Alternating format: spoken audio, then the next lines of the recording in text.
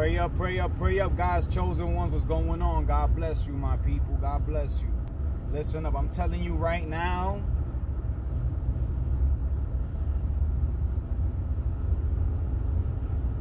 what's happening right now is unexplainable. You can only feel it. And those that are connected to God, you know who I'm talking about. You know what I'm talking about.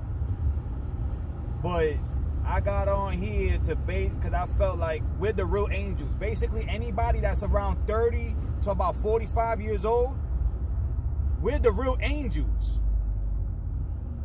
Especially the ones that grew up in the worst situations possible and got out of it. Those are the true miracles. We're the true angels. We lived and experienced through the three main phases of life.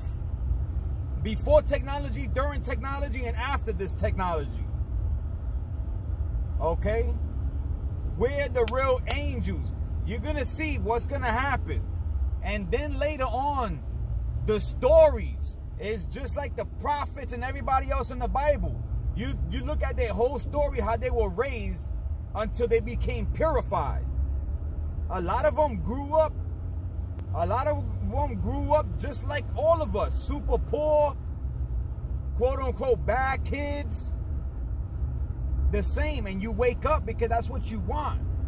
That's what you're asking for every day, is to wake up. You want out of the situation. You asking God every single day, please, why, get me out of here, get me out of here, why?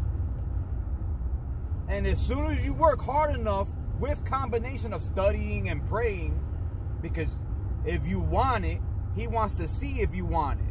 He doesn't want to see if you're just going to say it.